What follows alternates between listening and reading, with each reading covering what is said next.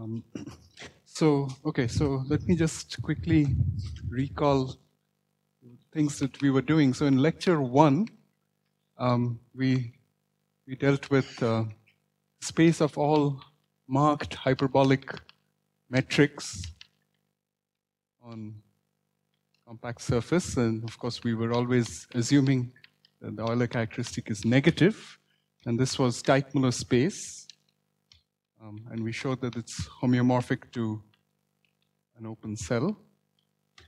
In lecture 2, so this was somehow geometric. So in lecture 2 we moved to groups, and we thought of Teichmüller spaces as the space of geometric structures. So there's a deformation space of sort of PSL2 RH2 structures, which are also marked, and we identified Teichmüller space with discrete faithful representations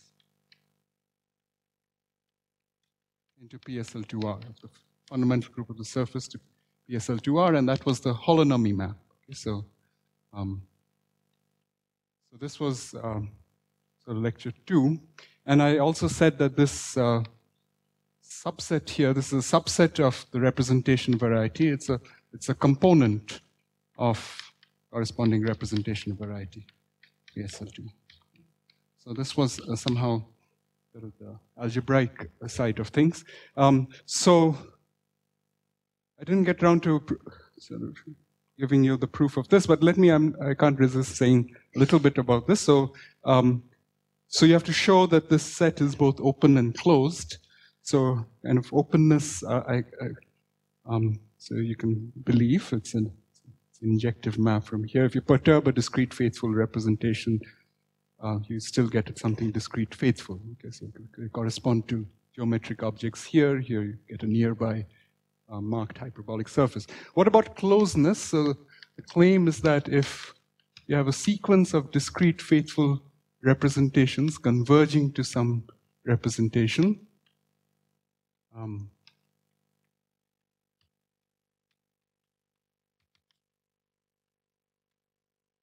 then, so this limiting representation is also discrete and faithful. Okay? This is what you would like to prove for closeness, okay? And which I said was a theorem of Chakro, and she proved it in slightly more generality. So, so here's one argument, and this sort of says how you can go back and forth between this geometric viewpoint and algebraic one. So this is a completely algebraic statement. So, by the way, these representations converging to a representation means that for every gamma in the fundamental group of S, those matrices that you get, the image of the representations converge. Right? So that is what it means. So suppose not. So suppose not. So then, so suppose this limiting representation is not discrete and faithful. Okay, so then there exists a sequence of loops in pi1 of S such that rho of gamma n converges to the identity as enters. Okay, this is just if you unravel what it means to be not discrete and faithful, this is what it means. I mean, either it's not faithful, in which you can take gamma n to be a constant sort of sequence. Okay, so all right. So what does it mean in the quotient surfaces? So remember that all of these are discrete and faithful. So you can form these marked hyperbolic surfaces by taking the quotient with this image groups under these rho n's. Okay, so these are the hyperbolic surfaces. So in the hyperbolic surface, this loop gamma n would be something which is short. Okay, because it's for large n, it is close to the identity, and it's this hyperbolic element with a very short translation distance. Okay, so this implies that so there exists loops gamma n on xn such that the length of gamma n on xn goes to 0 as n tends to infinity. Now these loops may not quite be simple. Okay, so we don't know what they are. There are some elements of the fundamental group. But if you have loops on the surface, you can cut them into pieces which are simple. Okay, and then so this says that from here it's not hard to see that there actually exist simple loops which don't intersect itself. Let's call it gamma prime, so that the same thing happens. Okay, so if you have on the surface some loop like the figure 8 which intersects itself, well, this you can think of as giving rise to two sort of simple loops, okay? And each of would have sort of lengths less than original, and you homotope it to that geodesic. One of them has to be non-trivial, and then you get these gamma primes. Okay? All right, but there's a topological fact which you can try proving if you that on your surface SGB, okay, so you can have a curve, there is a curve, not necessarily simple, let's say alpha, but a closed curve, that essentially intersects infinitely many of these gamma n's. In fact, maybe all of them, actually. So infinitely many of these gamma n primes.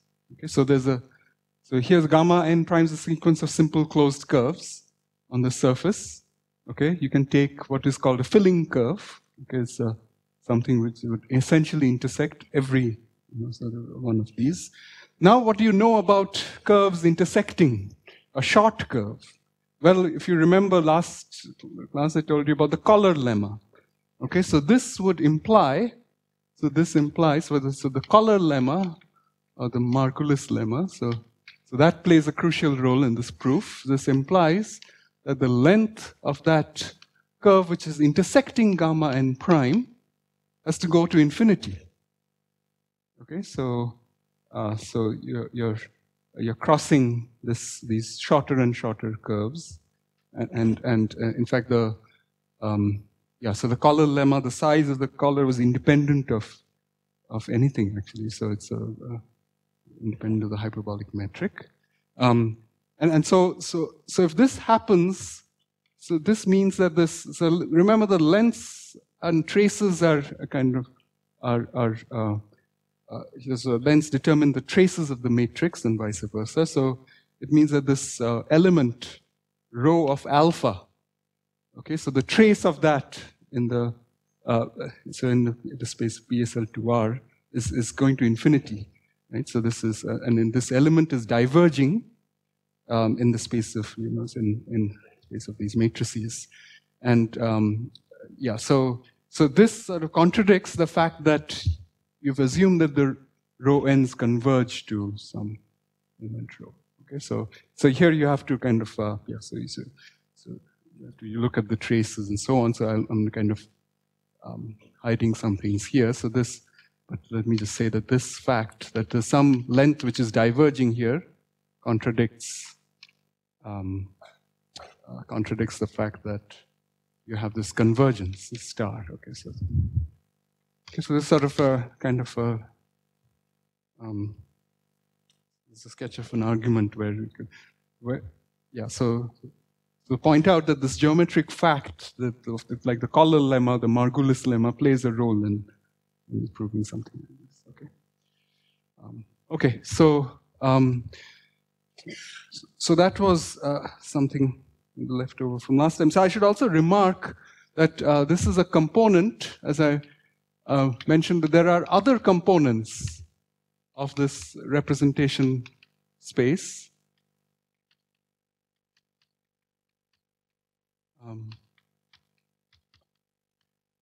In fact, there are 4G minus 3 components. These are labeled by an integer.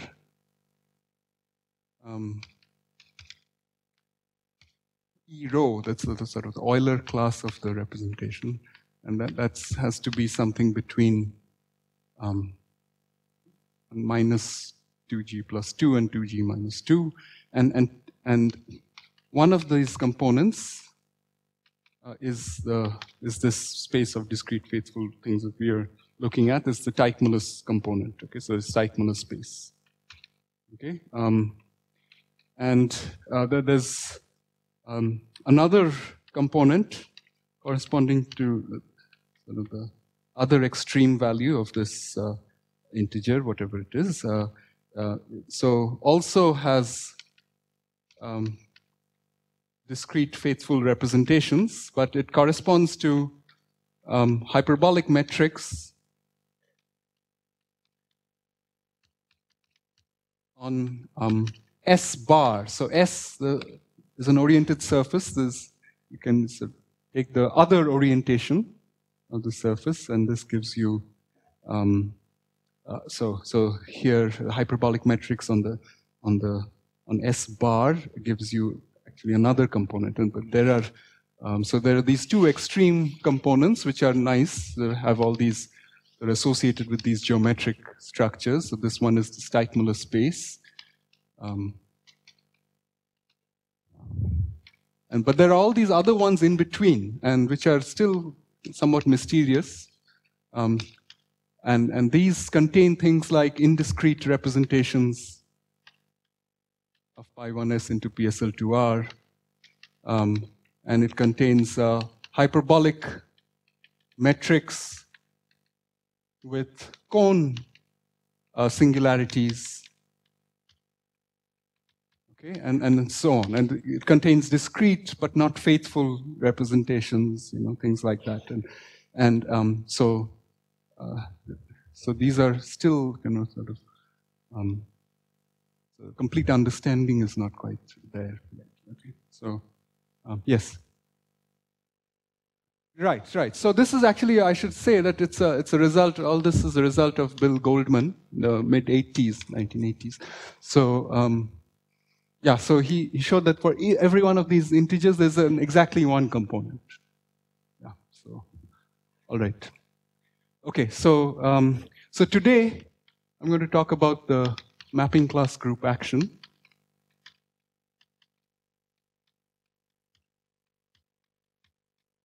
On Teichmüller space.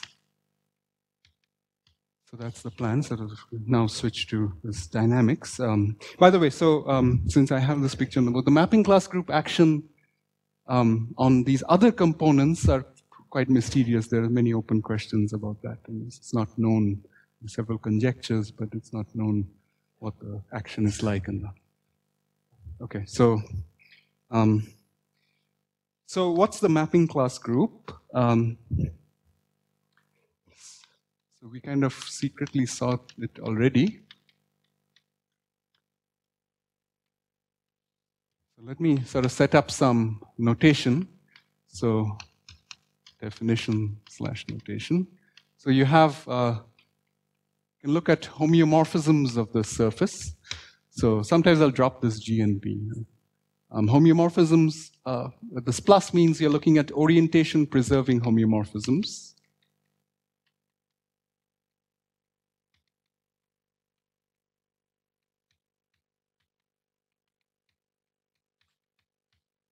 And you have the sitting, so this forms a group just by composition. If you compose homeomorphism.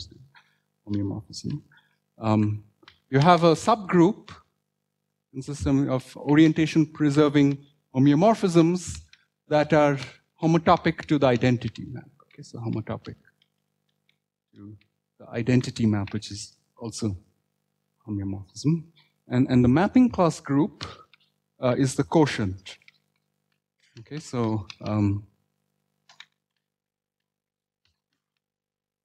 you look at all orientation preserving homeomorphisms. You quotient by things which are homotopic to the identity, and you can convince yourself that's nothing but looking at orientation preserving homeomorphisms up to homotop.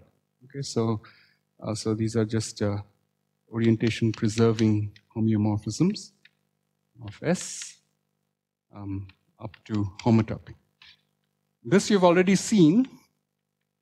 These are these markings, right? So, but except now I'm going to think of these as a group, right? So you can compose homeomorphisms, and I'm going to think of these as maps of the surface to itself rather than some fitting on the surface.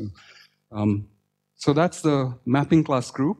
And what have we seen so far? The examples that we've seen are, so the mapping class group of a disk is a trivial element. Yes? No, so I'm not assuming that. Yes, that's a good question. So in my talk here, we assume that you're allowed to move points in the boundary. Okay, so of course these boundary components might be permuted also by this. So they have to be, boundary component must go to a boundary component. But so this homotopy is not a relative to the boundary. Okay, so yeah. So this so the terminology might differ from place to place, and there's some distinction between what is called the pure mapping class group and a mapping class group. But I'm going to not fix points in the boundary. The homotopy is allowed to. So that's why this mapping class group of an annulus. So let me call it S02 is Z mod 2Z. This is these two things that you allow the boundaries to flip or boundaries are preserved. This we saw last time, right? So if you allow, so note that if you require that the homotopy fixes boundary pointwise. Okay, so fixes boundaries pointwise, then you get a lot more homeomorphisms. So then if you look at a map of this annulus to the annulus, okay, so let's call it tau, that twists. So suppose this is some kind of longitudinal arc. You can have something that goes around. So it's a homeomorphism where which twists once around. Okay, so the resulting map is fixing points in the boundaries. Okay, but this is not homotopic. Tau is not homotopic to the identity map. If you require that the homotopy fixes the boundary point. So untwist, you have to move the boundary. Okay, and this is called a Dane twist, by the way. So this map is called a Dane twist. Okay, so I'm going to so allow things to move points on the boundary. So similarly, mapping class group of a three-holed sphere, pair of pans, is Z mod 3Z. So this is also something that we saw. So these are all of these correspond to all the possible markings. What happens for a four-holed sphere? So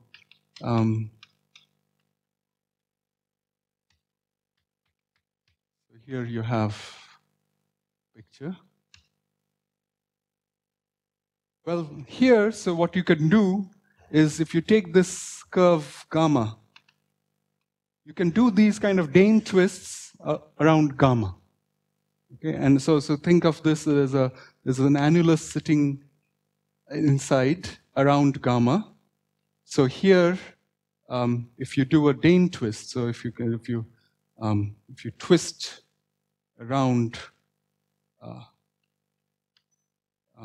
so this annulus, you're keeping the homeomorphism fixes the rest of the surface, okay?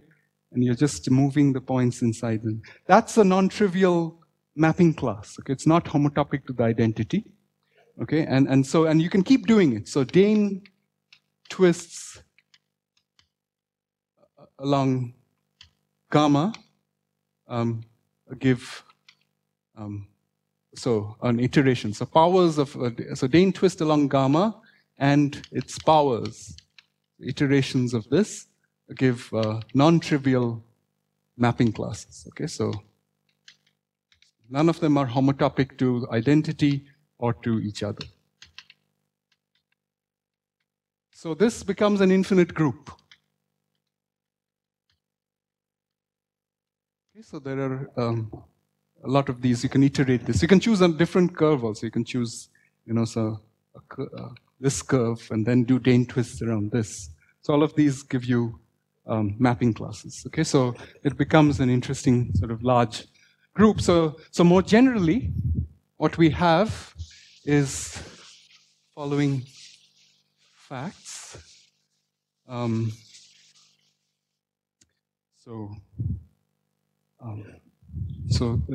Let's mention a few facts. So more generally, so firstly, this mapping class group of a surface is generated by Dane twists. Okay, generated by Dane twists along simple closed curves. So it's always some kind of infinite group. Okay, so secondly, just to point out the mapping class group, I should have done that before, but the mapping class group, the surface is a discrete group. Okay, so you can, so if you talk of homeomorphisms, you measure you can give the space of all homeomorphisms some topology. Right? So two homeomorphisms are closed, you fix some metric on the surface if you want, and close in the C infinity topology or something. If you have two homeomorphisms which are very close to each other on a compact surface, they can be homotop to each other. Okay, so you can convince yourself with that. So this is actually a discrete group, so there's also so algebraic description of all this. So a mapping class, a phi belonging to the mapping class group of the surface, induces an automorphism of the fundamental group, because if you look at the induced map at the level of fundamental groups, this is an automorphism, right? And there's a theorem of an old theorem of Dane, Nielsen, Baer, that so this assignment. So there's a mapping class group. This time I have to sort of allow orientation reversing homeomorphisms also. So this some kind of extended mapping class group is actually so equal to, so under this map, so it's isomorphic to the outer automorphisms of pi 1 of S, which is just the automorphisms of the group by quotiented with inner automorphisms, the ones that act by conjugation. Okay, so elements that act by conjugation. So in any case, I don't want to spend time on this, but it is an purely algebraic way that you can understand the mapping class group, okay, since it's topological. Yes? Yeah. So, sorry, can you?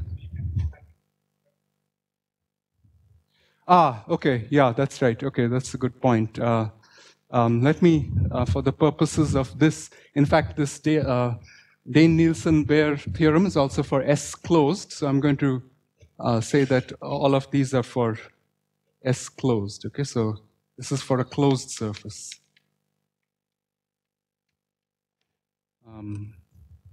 Yeah, so here we might need to sort of add some moves along arcs, and that's a good point. So S is a closed surface.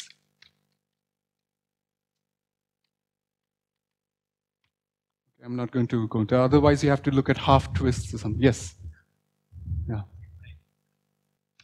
The mapping class group S acts on Teichmüller space. How does it do that? Well, let's just say phi is in the mapping class group. Then what is phi acting on some marked surface? XF is, as you remember, is some hyperbolic surface in a marking that's in Teichmüller space. So what does how does this work? Well, so I'll use this definition. I'll say that this is nothing but F followed by phi. Okay, so somehow this was the picture where this was the marked surface, the marking. I'm going to.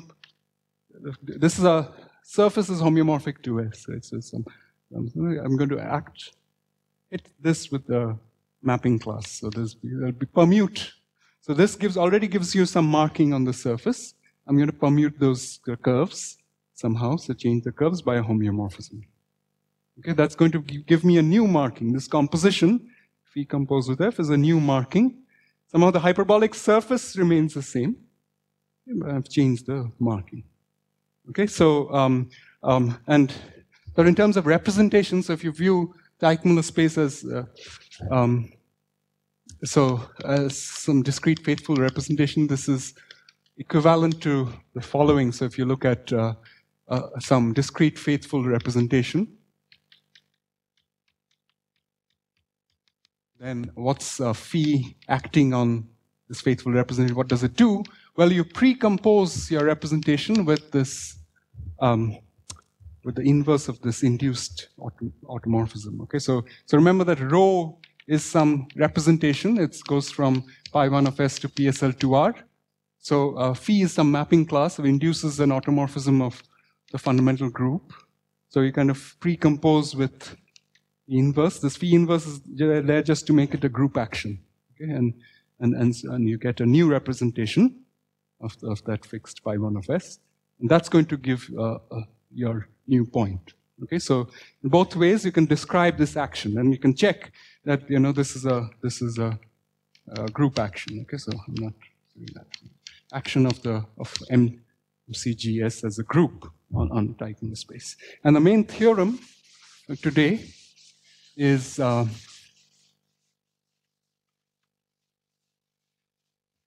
following, that I'm going to prove that the mapping class group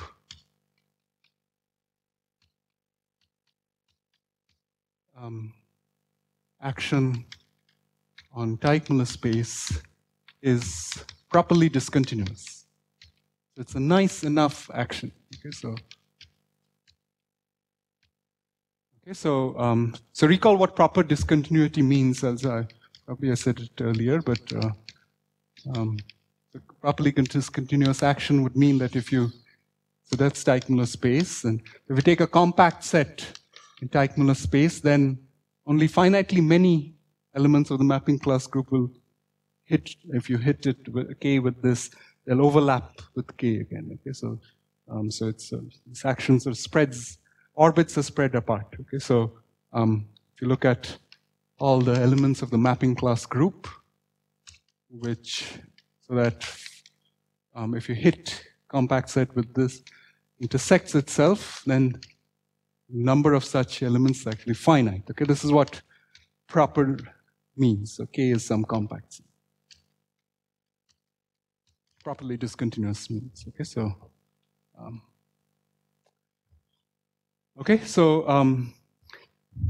so this is what we're going to now do. By the way, so here I should also mention that so this would mean that there's a nice quotient. And this quotient is at least a Hausdorff quotient, right? So the quotient of Teichmüller space with mapping class group, and quotient by this action, is what is called the moduli space. It's the moduli space of Riemann surfaces also, right? So you know that by uniformization, any Riemann surface is hyperbolic. It's a unique hyperbolic metric. So these two things are actually equivalent to each other. So you recover this moduli space of Riemann by this process. Okay, so in terms of the hyperbolic geometry, what this moduli space now is this all the space of, now you're forgetting the markings because this mapping class group acts by permuting these markings. Right? So if you quotient out, you're kind of forgetting the markings. So it'll just be X is all the collection of hyperbolic metric on this S. Okay, so all such hyperbolic surfaces, and when are these two equivalent? So these, if they're isometric. Okay, so where x1 equivalent to x2, if and only if there is isometry. So now you don't have to worry about markings or something, anything like that. Okay, so this is the moduli space. Okay, and as we saw that Teichmüller space is a rather simple topological space, R to the something, but moduli space is quite complicated because the mapping class group is complicated. Okay, so somehow the study of so moduli space is often, because of this, reduced to somehow studying the mapping class group. And so there's a lot of interaction between, let's say, sort of geometric group theory and so the study of moduli space. Okay, so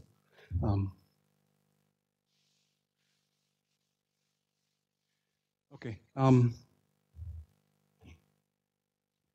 So to start, we need this following fact, this lemma that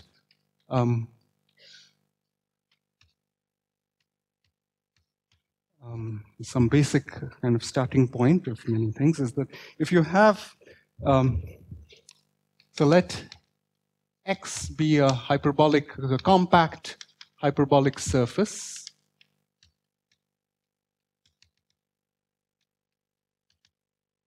and L to be some positive real, then the number of closed geodesics, gamma, as a closed geodesic on X of length less than L, the number of this is finite. Okay, so if you start with a compact hyperbolic surface and you fix some upper bound, and then the number of curves you can draw of bounded length is actually finite. So I should say it's homotopy classes. Okay, so well, I already said geodesics, right? So there's only one geodesic in every homotopy class. So, but in general, so if you talk of curves, so in any homotopy class, homotopy classes of curves with bounded length are finite. Okay, so let me give this a name. So this is, let's say, sort of script CL. Okay, so why is this true? Well, you've already seen that if you have a hyperbolic surface, it's a quotient of the upper half plane by some discrete group. Right? This is a Fuchsian group. So recall that X is H2 mod gamma, where this gamma is some subgroup of PSL2R, and which acts properly discontinuously. Okay, so the picture was as follows. Here was H2, and you had gamma acting properly discontinuously, and the quotient gives you this your X. Okay, so suppose so in particular there is some kind of fundamental domain. So, and we're starting with a compact surface, some kind of some fundamental domain. So let F be a compact fundamental domain for this action. Okay, so now if you start with some closed geodesic on X, I'll draw a simple closed curve, but yeah, so anything. So if let's talk and say gamma, then what do you know? Well, so this gamma must be coming from the quotient of some axis here.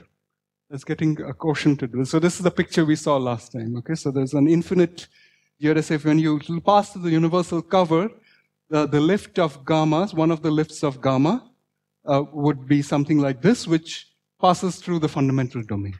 Okay, so let gamma tilde. So if gamma is something in, let's say, CL, this set, then gamma tilde, and then pick a lift, gamma tilde passing through F. So what it gives you is that it is in this set CL. So the length of gamma is less than L, which means that in this axis, this group gamma, this element corresponding to gamma is acting by translations of length less than L. Okay, this is what it means. So, so you can, if you pick a point in the fundamental domain, belonging to this gamma tilde, so there exists some H in the fundamental domain such that the distance, the hyperbolic distance from X to so this is the action of the fundamental group on H2.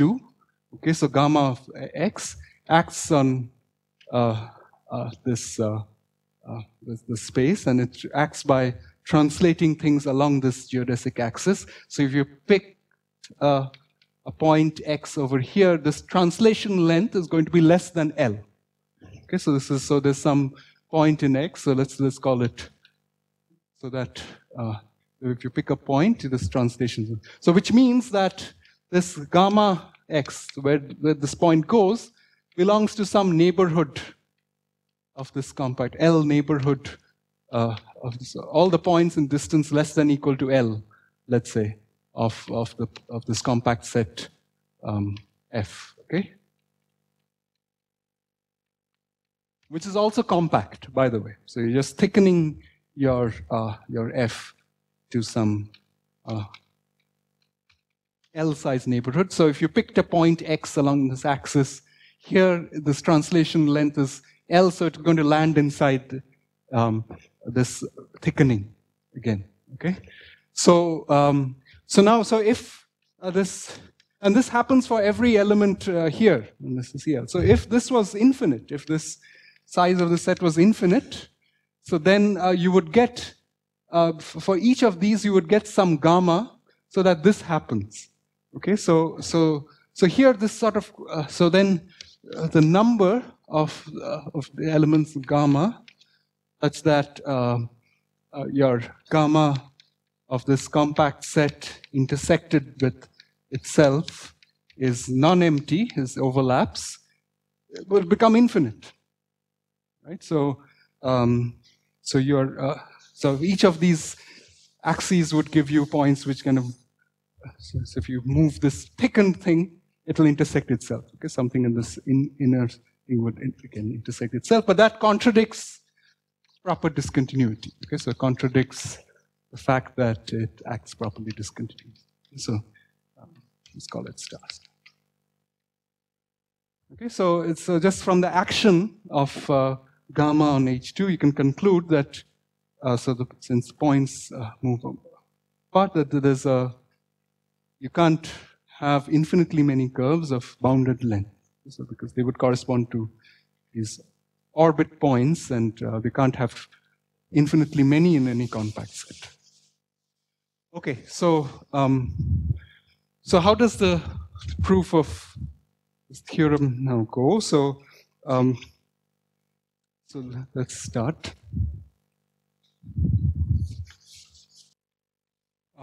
So suppose not. So then this means that there's some compact set in Teichmüller space, right? So that infinitely many mapping classes that intersect, take this compact set to something that intersects itself. So so then there exists infinitely many so with a pairwise distinct, let's say, we want infinitely many. That's the contradiction. So mapping classes phi n belonging to mapping class group, such that phi n, you hit k with phi n, it intersects itself. Okay, so this is what it means. And there is so there's also a compact set. Okay, so there exists a compact set in Teichmüller space, and infinitely many such things, so that this happens. Okay, so in particular, so there exists some bunch of points in this compact set, such that phi n of xn also belongs to the compact, right? So that's what it really amounts to. Okay, so now, so this would mean that if you fix any generator of, so fix any generator alpha of pi1 of S, some curve, let's say some curve, I fix some generator. So then, so since these phi n xn's all lie in some compact set, and you know that length functions are continuous, you would know that the length of this alpha on these phi n xn's is bounded, okay, so uniformly. Okay, so this is something that follows from, so since length functions, the length function L alpha is continuous, and you are, so everything, all these phi n xn's lies in a compact set. So for some b, okay, so there exists, so I should say that then there exists some b such that this happens for all n. Okay, so this is now what is this? Well, so here, so I should really say phi n dot xn. Okay, so here, even here, so this is the phi n acting on xn. Okay, so so this is nothing but, so remember the phi n is just, so alpha, so xn comes with a marking. I've not written this xn fn's. Okay, so the xn comes with a marking, alpha is thrown onto xn, and then you're hitting it with phi n.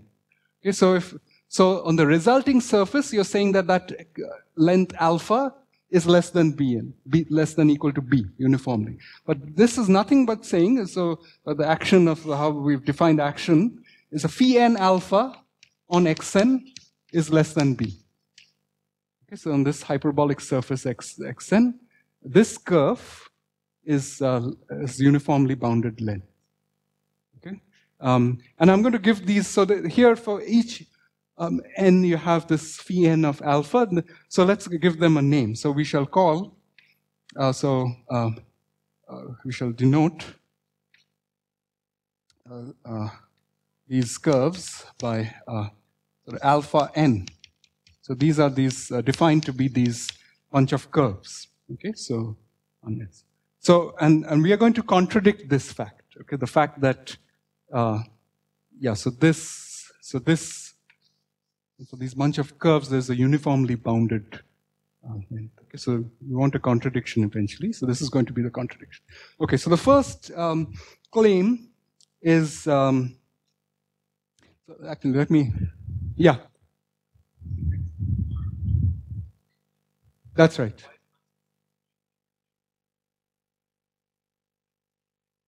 Yeah, it could be, I suppose, yeah. Yeah, it could be a, yeah, so the infinitely many, I want these mapping classes to be infinitely many, okay? So xn's could very well be in one point, yeah. Okay, so, yeah, so the first claim, so let me just say, so let's call this box thing star, and so we shall contradict, so the goal is to contradict star. So alpha, I said, was any generator of the fundamental group, and you're looking at phi n alphas and looking at the lengths of the universe. So claim one is that this alpha n's must be infinitely many distinct curves. Okay, so let's see. So so for some generator alpha of pi1 of s, the sequence alpha n has infinitely many pairwise distinct curves. Where this time I mean by distinct, I mean in homotopy. They're not sort of, if they're the same if they're homotopic to each other. So here, so they're homotopic. The homotopy classes are different for infinitely many of them. Why? Because suppose these alpha n's, this is in some, so you're starting with a single alpha and you're hitting it with the mapping class. So you're getting more and more curves, you're getting complicated. So suppose you eventually, get the same curves.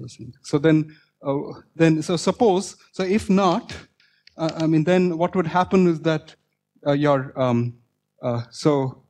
alpha, so phi n of alpha belongs to some finite set of curves. Okay, so gamma 1, gamma n, let's say. Okay, so some kind of finite set of curves. Okay, so for each n, so you're only, suppose you only have finitely many things in the sequence, and this happens for each generator, for each alpha generator of pi 1 of s. But a mapping class is determined by where it sends these generators, right? So this means that this would imply that your phi n's themselves must belong to finitely many mapping classes. So because there are only finitely many choices of where these generators can go. Okay, so phi n belongs to only some finite set of mapping classes. Okay? A finite set.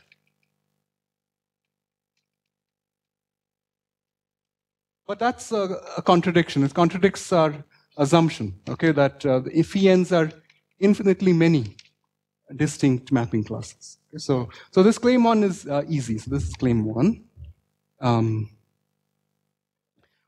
Claim 2 is that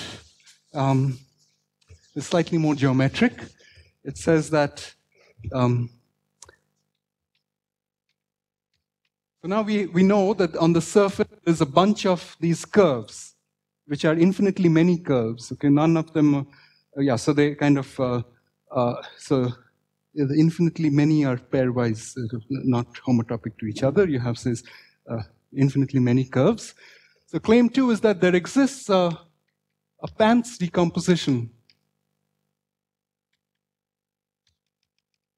P, let's call it script P, of our surface S, such that these curves alpha n intersects some Pantz curve, some fixed Pantz curve in this Pantz decomposition, let's call it gamma, an unbounded number of times. Okay, so unboundedly many times. Okay, so so what does this mean? So intersection, by intersection, I'll always mean an essential intersection. So intersection means that your curves, how do you measure the intersection between two curves? You look, this is, can define what is called an intersection number.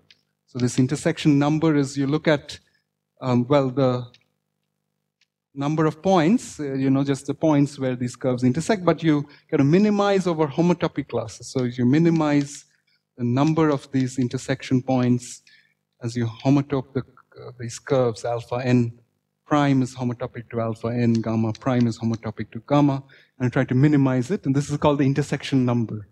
It's sort of a topological invariant.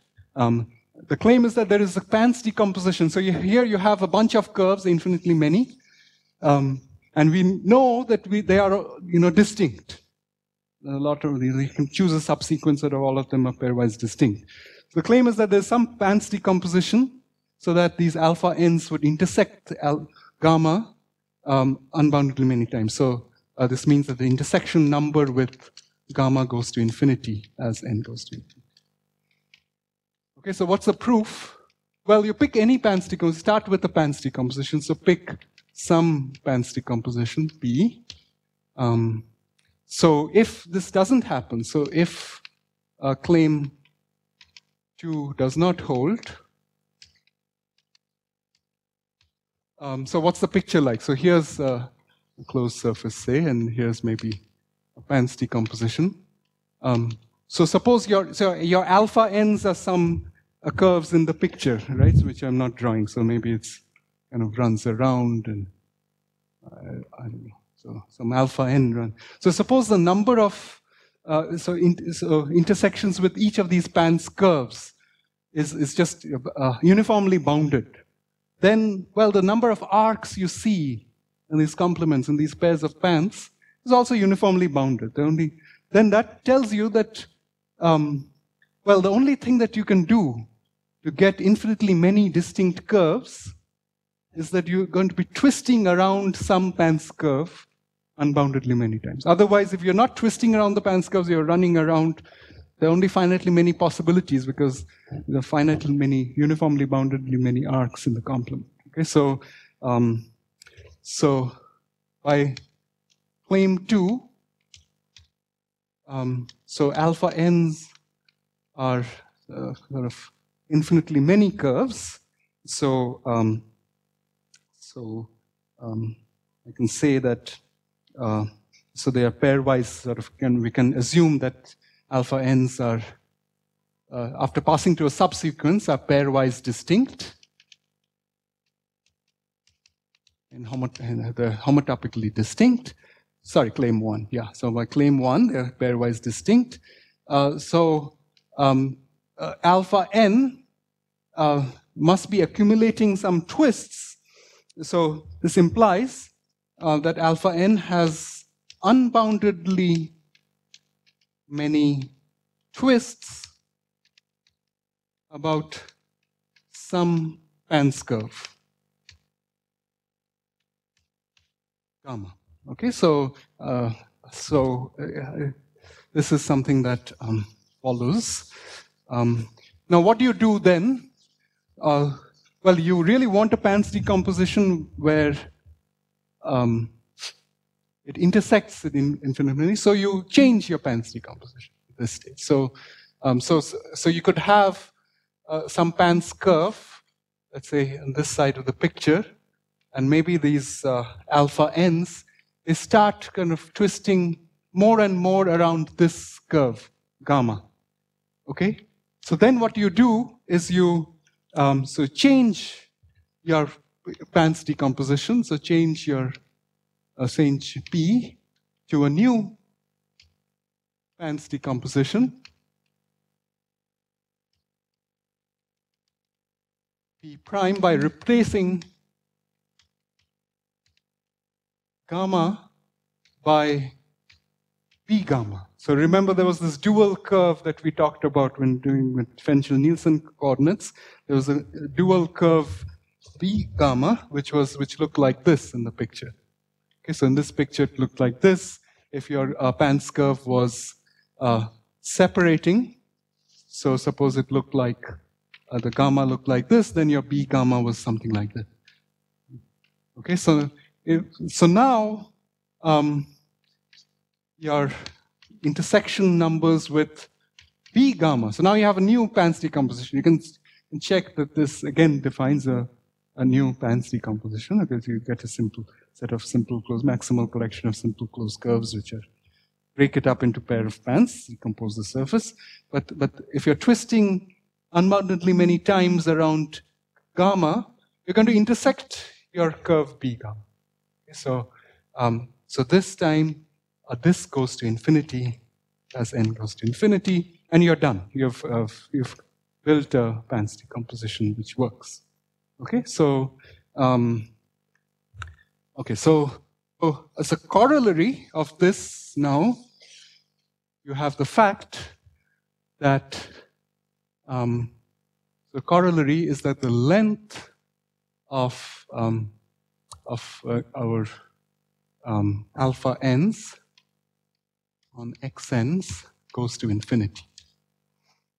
This is the contradiction that we were seeking. Okay, why? Because, well, recall that xn's all belong to some compact set K. Okay, so since they all belong to some compact set K, your gamma, the length of gamma on these xn's has a uniform upper bound. Okay, let's call it capital L naught. So again, this length function is continuous. There's a uniform upper bound. So which means that in all these surfaces, so if you draw gamma on our xn, so this gamma is some length bounded above, which means that by the collar lemma, here the collar lemma comes again, there is a definite sized collar around it. Okay, so by the collar lemma.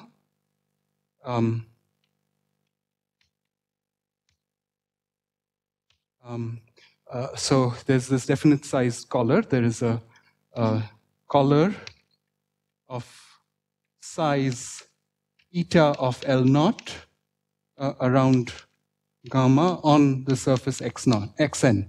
Okay, so and remember that as your length decreases, the collar actually widens. So, but there's this uniform size for all these surfaces.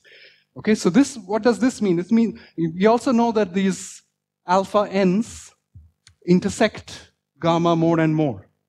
Okay, so so each time alpha n intersects, it has to pass through this collar. Okay, so the length of alpha n xn has to be greater than or equal to the intersection number of alpha n with gamma times this eta of L naught. Okay, so this every time, or maybe twice the eta of L naught. Okay, so it has to pass through this column. Okay, but this we know goes to infinity. So we are done. So, but claim 2 implies that the intersection number goes to infinity. Okay, so indeed, these alpha n's, the lengths of these go to infinity, and that finally contradicts this statement that the lengths are all uniformly bounded. Okay, so anyway, maybe it was long-winded, but it had all these geometric things that we seeing them in use, so things like the collar lemma and this Pants decomposition, which is that we had in the previous talk, so we could use all of them. Okay, so this proves that the action is properly discontinuous. Let me remark that the action is not free. So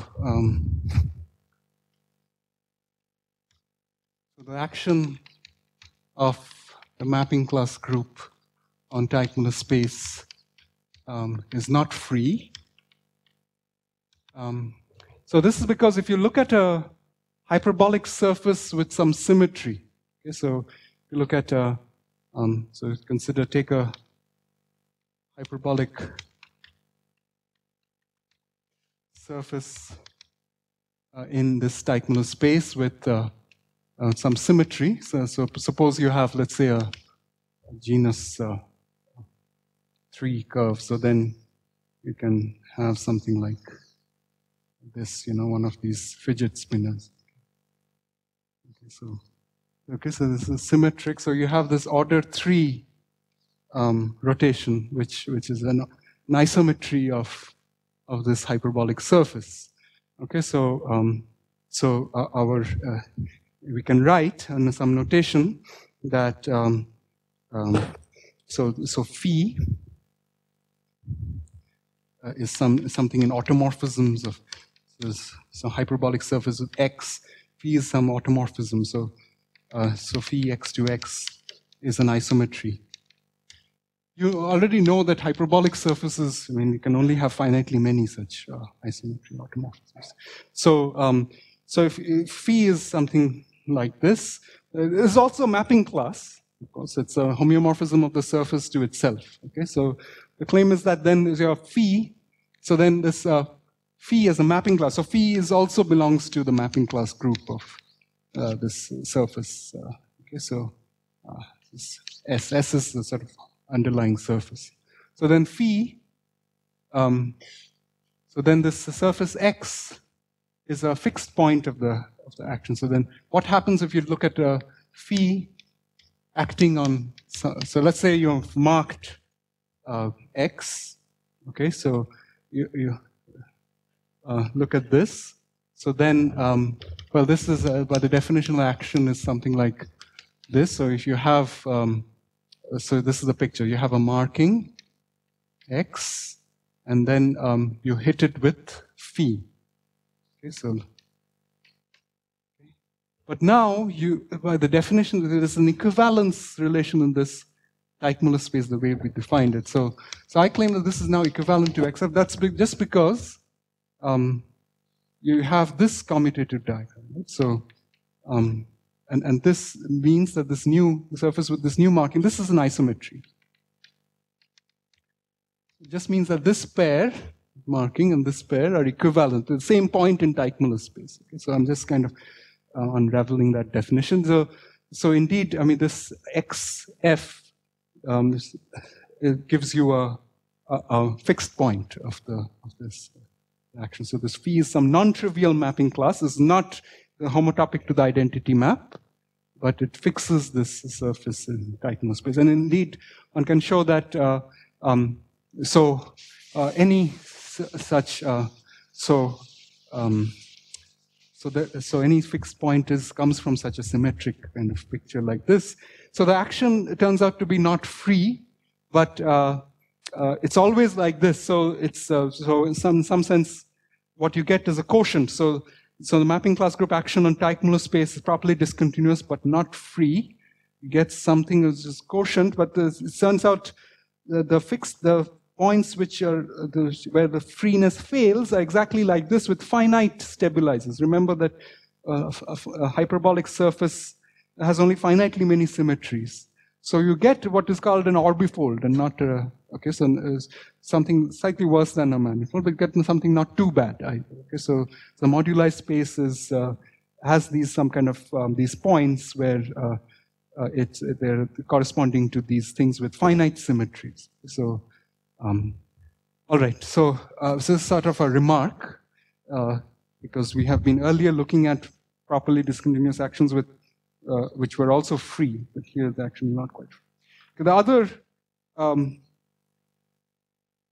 sort of note is, the other remark is that this quotient, which is the moduli space, it's Teichmüller space quotient with the mapping class group action. This quotient is not compact. Okay, so it's not only is it not free, it's not co-compact in action. And why is this true? So here's the kind of, just to have some pictures. So here's Teichmüller space, and you're sort of quotienting it and getting moduli space. The claim is that it's not a compact space. It can sort of diverge out. And this is, so this you can see by, you can produce a sequence of elements which look like this. So a sequence of surfaces. So consider a sequence of hyperbolic surfaces xn such that, so let me draw the picture first. So in the sequence, let's say you start with some x naught, and then along this way you start having shorter and shorter curves. So let's say here this curve gamma has some length, and along the way you kind of start pinching curves. So xn is sort of where this sort of curve, some curve is short. Curve is, let's say, less than some, I don't know, epsilon n, where epsilon n goes to 0. Okay, so in other words, I want the length, I want some short curve on the surface. Okay, so length of, and these are hyperbolic surfaces, let's say in the moduli space. So you can't talk of a length of a specific curve because there's no marking, but you can say that the length of some of the curve is less than epsilon n. So length of the shortest geodesic, geodesic on xn. So this number is less than epsilon n, where epsilon n goes to 0 as n tends to infinity. Okay, so you can easily produce such a sequence of hyperbolic surfaces. Okay, now this number is independent of, is invariant under the action of the mapping class group, because that mapping class group will only permute the curves on the surface. The length of the shortest curve remains the same. Okay, so in other words, so if you want, so let's say your xn's were, let me draw it in moduli space. It's x1, x2, x0, x1, x2, and so on. If you, so consider, so they're sort of coming from some points, so consider some lifts, x1 tilde, x0 tilde, x1 tilde, and so on in Teichmüller space. You can't bring them back to some compact set by a mapping class. Because on a compact set, the length of the shortest geodesic will be bounded below. Okay, so you can't you bring these back to some compact set by a mapping class. So these indeed lie in. If any sort of set of lifts of this can't lie in some compact set, so they exit every compact set here. They can't belong to some compact set in the moduli space. If we start with a compact set in moduli space, there would have been a lift in Teichmüller space, which is compact. All the points would have lived there. That cannot happen because of this. Okay, this is made more precise in the following theorem. So I wanted to do this too, but I don't think I have time. So let me just say what is the theorem of, it's called the Mumford compactness criterion. Says that if you fix any epsilon, then if you look at the subset of moduli space, which consists of all those points, all those hyperbolic surfaces, such that x, the shortest, so the length of the shortest geodesic on x is less than epsilon, less than, let's say, equal to epsilon. So then this is a compact set. Sorry, length of the shortest, greater than equal, is a compact set. Okay, so this is the epsilon thick part. Okay, so this would mean that your moduli space is kind of exhausted by, so these, as epsilon goes to 0, you're allowed to have, so the consequence is that your moduli space is exhausted as this kind of compact exhaustion. It's sort of epsilon n goes to 0 and m epsilon s. So there's some kind of, so these compact pieces, as you go further out, each of these surfaces would have some short curve, is less than epsilon. And this is the way that you can diverge in moduli space. So the way to diverge in moduli space is by sort of pinching some curve. Okay, so let me actually end with sort of the, so coming back to Teichmüller space. So how do you diverge in Teichmüller space? Firstly, so you can, well, if you pinch a curve, you diverge not only in moduli space, I mean, you'll be diverging Teichmüller space as well, right? So this is something. So ways to diverge is one is to pinch a curve. So it's just like there. So here's Teichmüller space. As you pinch a curve, you would be kind of going out in Teichmüller space, and the projections are also going out in moduli space. Okay, so this is one way. And the second way that we've learned how to diverge in Teichmüller space is you can also iterate mapping classes.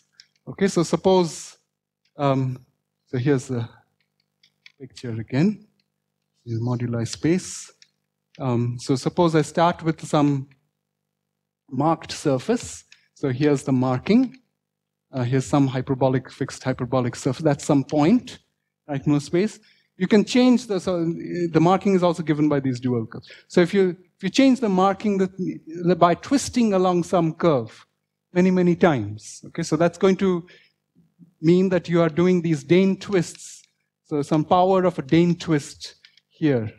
Okay, so the Dane twist along some curve, and you're sort of iterating this, getting more and more. So then you would be acting by the mapping class group, like that element, by the cyclic subgroup generated by that Dane twist. And you've seen that the mapping class group action is properly discontinuous. So the orbits cannot remain in some compact set. So it will sort of go off to infinity. In the quotient, you get a single point because it's the quotient. So